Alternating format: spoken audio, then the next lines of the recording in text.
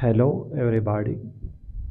Today, I am going to discuss a very important topic, electromagnetically induced transparency.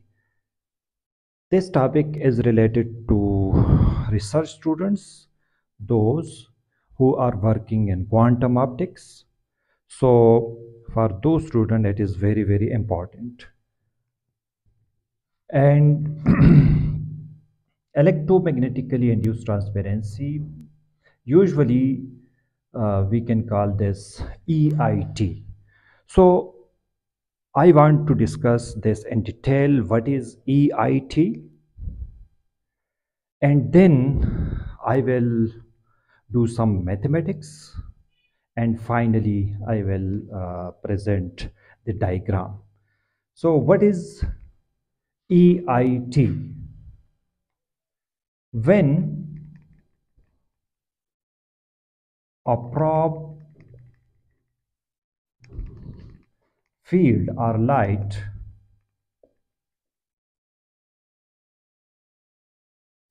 is incident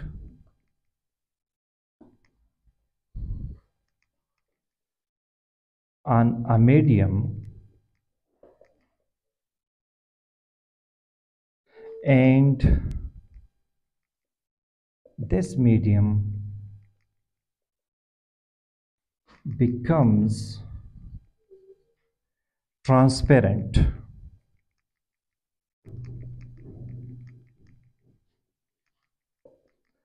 for a probe field.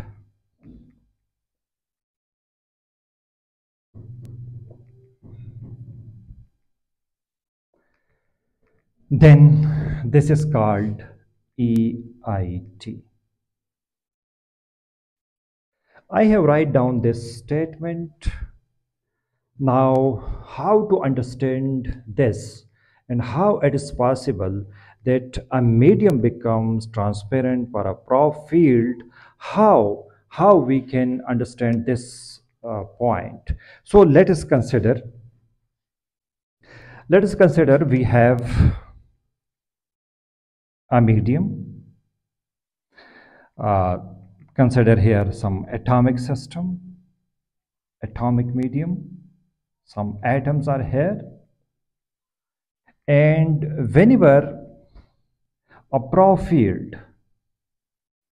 is incident on this opaque medium, then the probe field become absorbed.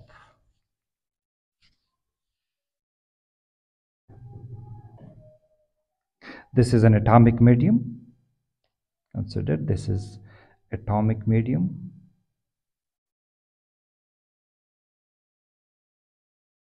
And this is a probe field. What is probe field? The field, this is the field which we investigate about this field. So this is actually we investigate about this field, what will happen when it propagate in this medium. So this is called actually the probe field. Initially, when the probe field is incident on this medium, there will be no any transmission here. There will be no any transmission here.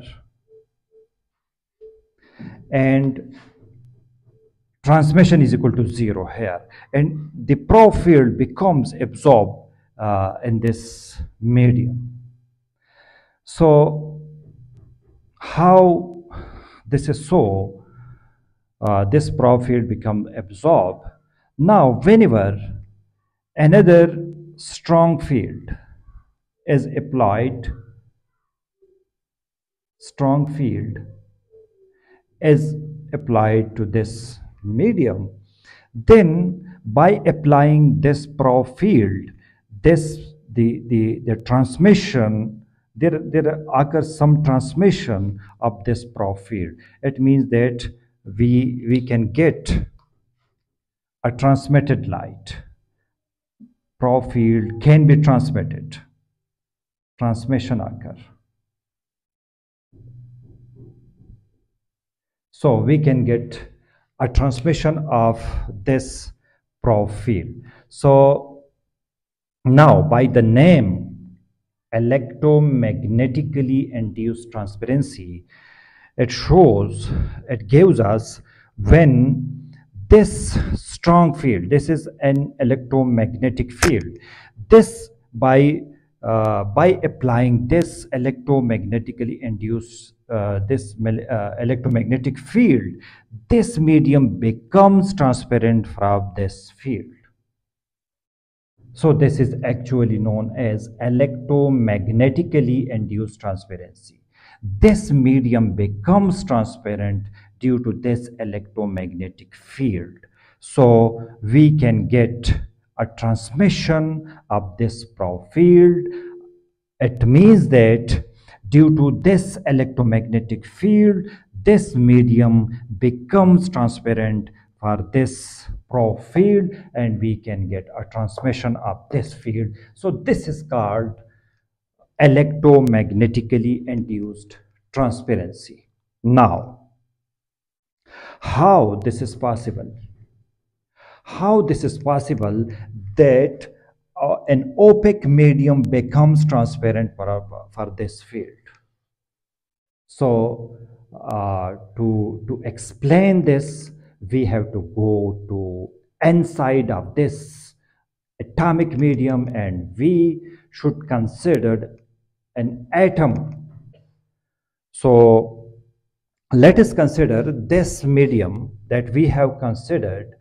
We can pick one atom. So here I pick one atom here, and the energy level diagram of this atom can be represented by this level C, this is level B, and this level is A. So initially, if we apply a probe field and there is a no strong field, and here the probe field is applied between, so here you can see there is some detuning. This is some detuning you see here, and I can represent this by delta P. And what is detuning? Detuning is actually the difference of two frequencies. Now here the difference of two frequencies is the difference of the transition frequency and the field frequency. Here we can apply a probe field. This is a probe field, and this probe field excite the atoms from the ground state to the excited state, and then de-excite and excite and de-excite. The frequency at which it oscillates, it is known as Rabi frequency. So we can call this oscillation as omega p, and detuning, we can define the detuning delta p is equal to the transition frequency minus the field frequency. So transition frequency from these two levels is omega AB, and minus the field frequency we can represent nu p. So this is the detuning, the definition of the detuning. Now let's consider this. We can compare this situation with this, because only we have picked one atom, and the energy level diagram we have presented here. Now this is the probe field, and this is the probe field. This is the whole atom, and we are considering only one atom, and this probe field interact with this atomic system. So what will happen if this can be applied to this system? Then the atom, the electron, and the ground state can be excited due to this probe field, and this probe field is absorbed in this system. Because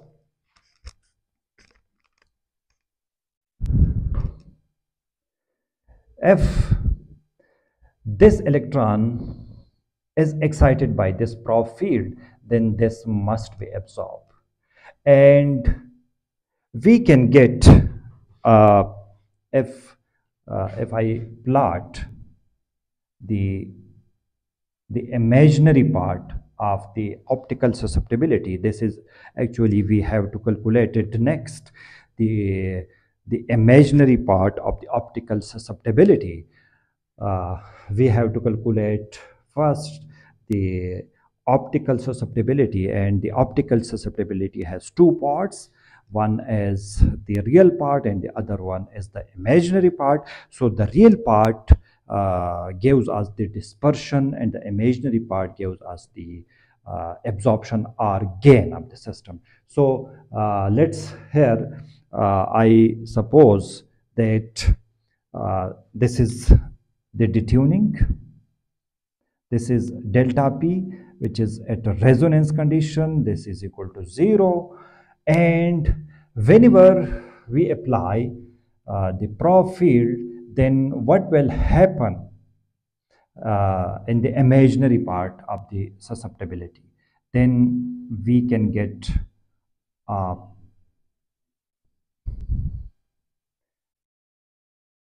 a Gaussian distribution like structure. See here, delta P is equal to 0. There is a high transmission, and whenever delta P goes to this side, positive side, and negative side, the absorption becomes equal to 0. So the question now here, the question is, why this Gaussian, why this is not a delta function? So the answer is actually the this line, this level is not a single line, but these are the bands. These are bands. This is actually bands. So the maximum here, the maximum, this is equal to 0. The maximum absorption here at delta P is equal to 0. It means that whenever the transition frequency and the field frequency remains the same, then this electron can reach to this position, this level, the intermediate level, this one. Now, it can also be possible that this frequency is slightly less or greater than this transition frequency. Then at this position, there are some probability of the electron to excite. There is some probability to excite the electron here, here, here, and here. And after this, there will be no energy level. So here the absorption must be equal to 0, and here also the absorption. So you can see here and here the absorption becomes equal to 0. And at maximum, at this position, the absorption become maximum. The probability of the absorption is maximum here. And whenever we go to up and down, we should go there and there. The absorption, the probability of the absorption of electron the probability is less and less whenever we go from the center to here and here. So this is actually the reason that if we go from delta P is equal to 0 from this side and this side. So this is delta P is equal to 0. And this is the reason that we can get the Gaussian shape. This is actually the Gaussian distribution shape. Now, whenever we apply the strong field here, and we can get a transmission of this prop field. So here, in this situation, in a single atom, I haven't applied any strong field, because the strong field here is equal to 0, and there is only prop field, just like when we remove this strong field, when the prop field is propagated inside the medium, then we have no any transmission. So this is the reason that this prop field can be absorbed here, and this is like the shape. Now we want to apply the strong field here. If we apply the strong field, then we can get the transmission. So in a single atom, we now going to apply the control field. This is actually the control field. If we apply, and it's Rabi frequency, consider this is omega c, omega 1, whatever. This is of your choice. You can, this is actually a symbol, and you can consider this omega c, omega 1, and whatever you want. So now what will be the situation here? Now when we apply the strong field, there a stark splitting occur. There a stark splitting can be introduced here, and this level can be split into dressed states. So if this by using the stark splitting, this level can be split in two dress states. One is this and the other one is this. So what will be the imaginary part of the optical susceptibility now? What will happen? So let's see here. If we plot the imaginary part of the optical susceptibility, then we can have only two absorption peaks, here and here. So it means that we can get absorption here, and there is no absorption at the center, where this prop field is equal to 0. So I plot this situation.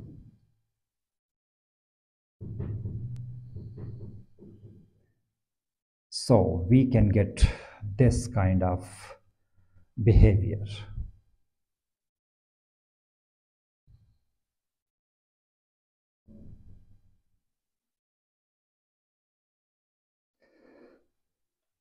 So here the absorption will be here or here, but at delta P is equal to 0 at a resonance condition. At a resonance condition, this prop field can be transmitted. So this is the reason that we can get a transparency window due to electromagnetic field. We apply this electromagnetic field, and we can get the